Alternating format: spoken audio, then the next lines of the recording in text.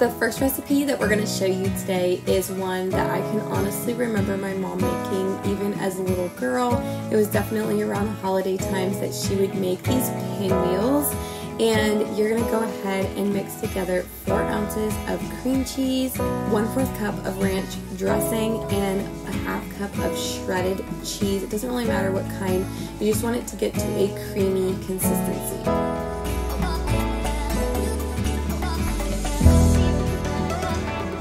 Then you can literally use the veggie style filling kind of down the line of veggie pizza, so some baby bell peppers and some green onion, some ham, and you can just really go crazy. I love bacon bits in these. You can also switch it up with different types of cold cut lunch meat, and just having that creamy base makes everything really delicious. You can also use red pepper wraps, so you could have green and red wraps for Christmas time.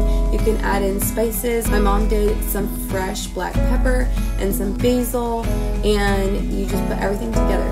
And then the key for these is to roll them up and put some saran wrap around them, and then you'll want to leave them in the refrigerator for a few hours. Overnight is best, but if you only have a few hours, that works as well, so that they're nice and firm and cold and easy to slice up.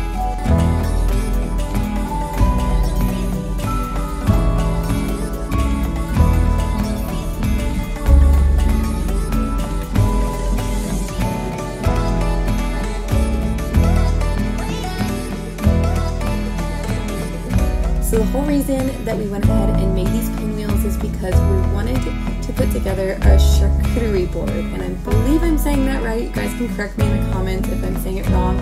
So these are a bunch of the different things that we used, and you can really use anything you want to. And I have some serious charcuterie board inspiration coming for you at the end of this video.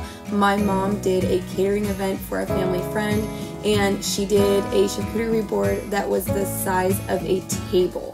It is huge. You're gonna love it. So stick around to the end so you can check that out and get some ideas if that's what you're planning to do this holiday season for whoever you're celebrating Christmas with.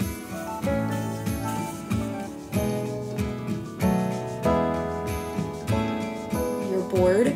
So she said you want to use at least 8 different items.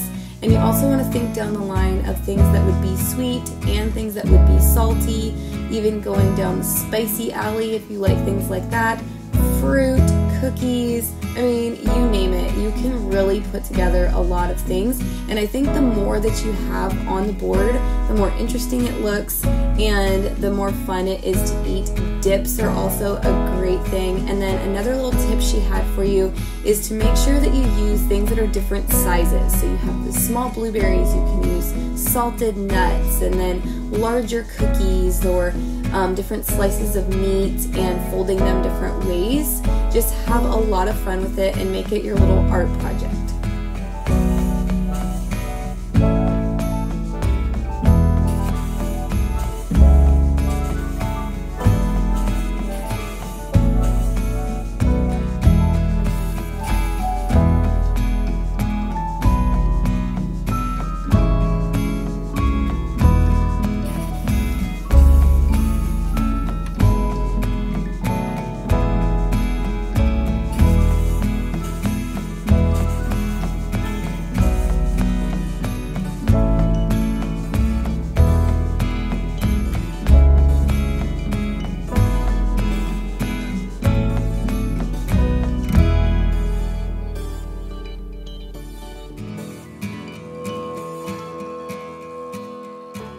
Something else I love about this idea is you can go ahead and make a bunch of the ingredients yourself to put together your board, or you can simply pre-purchase a lot of things and nobody will ever know because it looks so homemade and so put together.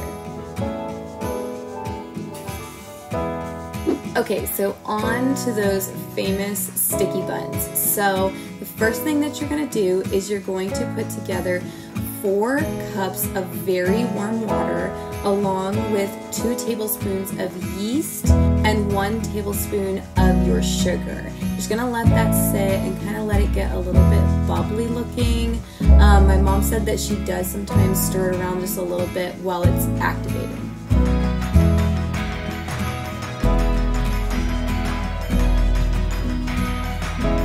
After your yeast is activated, you want to add in your cup of softened salted butter, and then you're going to whisk up 4 room temperature eggs and dump those in as well.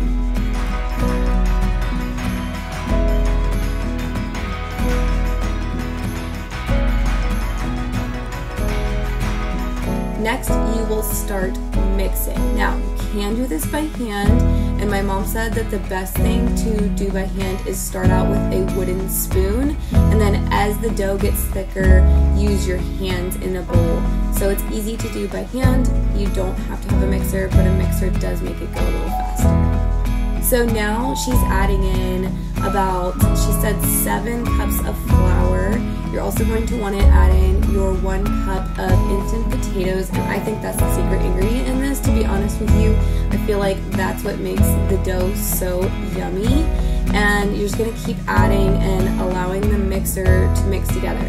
She said since she does have a stand-up mixer, after about 7 cups, she switches to her hook, which you're going to see here in a minute, her dough hook, and it just helps to mix things a little bit easier.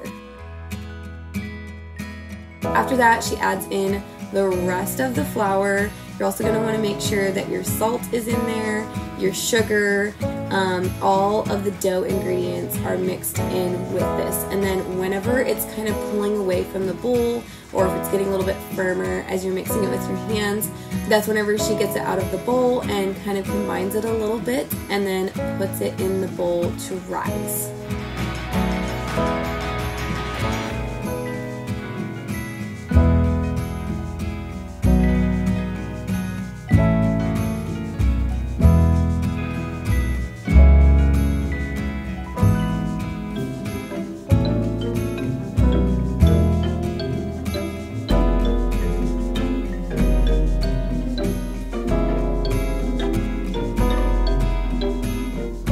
Cover it up. She likes to use saran bread dough or any type of dough is rising, and you'll just want to go ahead and set it on your stovetop as your oven preheats. Now to make the sticky part, you're going to take a 13 by 18 pan, and this recipe actually makes 2 of them, and you're going to put a stick of butter on the pan and throw it in the oven, let it melt up a little bit. Once it's melted, pull it out, and you're going to put your brown sugar all over the bottom of the pan.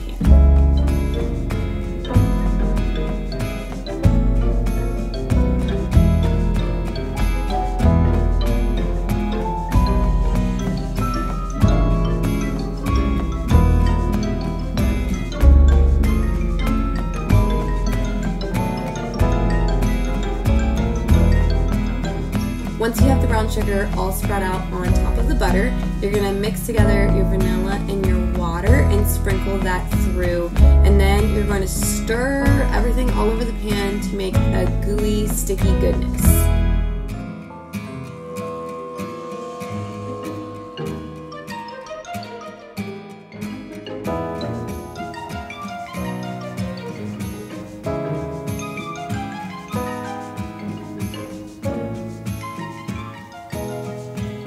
The next step while your dough is rising is you're going to make your frosting for the top. So you're going to put together your powdered sugar, your vanilla, butter, and water until it's combined and looks nice and creamy.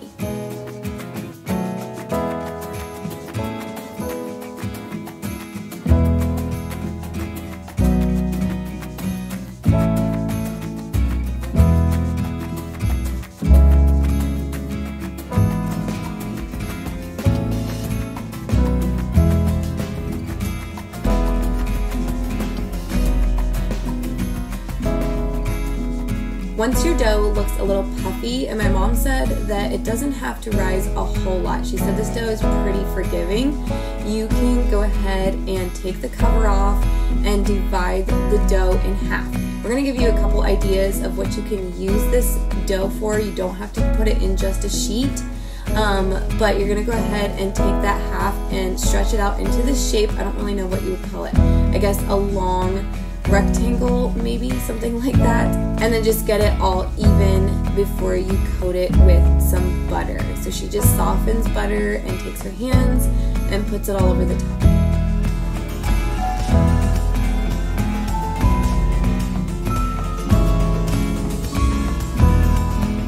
Next, you're going to go ahead and liberally shake on some cinnamon, and I know my mom said she often uses a lot, so you definitely want to go extra on the cinnamon. After the cinnamon, you want to give a nice coating of brown sugar.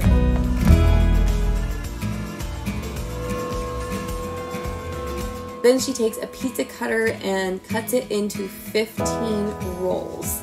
So as you can see, a visual is super helpful for this, and if you're going to make this recipe, you may want to come back and watch this just to kind of be able to eyeball and make sure that your proportions are correct.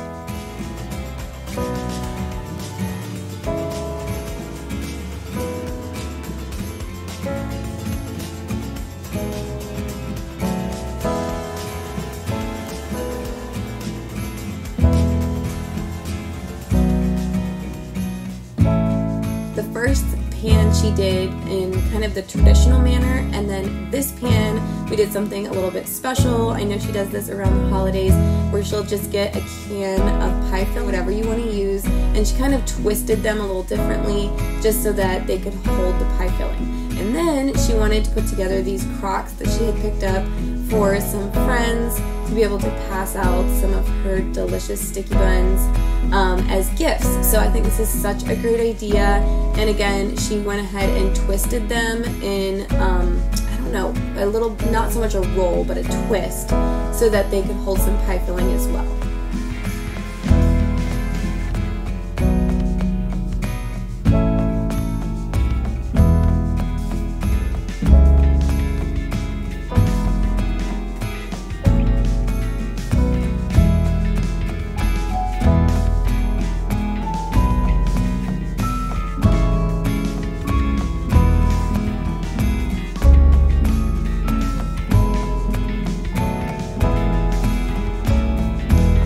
So after they're all put on the sheet, you want to let them rise for again about 20 minutes before you pop them in the oven. And then this is what they look like when they come out, and better believe it, the house until they've cooled for maybe about 20 minutes as well, because the icing will melt and it will run all down.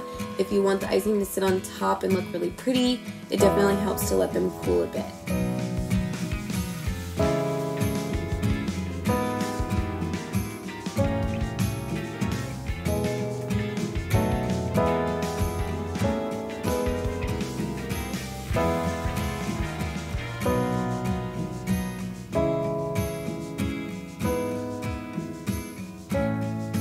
Okay, so like I said, I had to include this footage that my mom did because when it comes to food, my mom is honestly a genius. She just has a way of making food and art, and I love it so much about her. She just does it. She did, and she filmed it, and she said, oh, you should show them the huge charcuterie board that was requested for this event. So it was literally the size of a table. As you'll see at the end, it's just huge. So enjoy. I hope that it inspires you if this is what you're putting together for the holidays.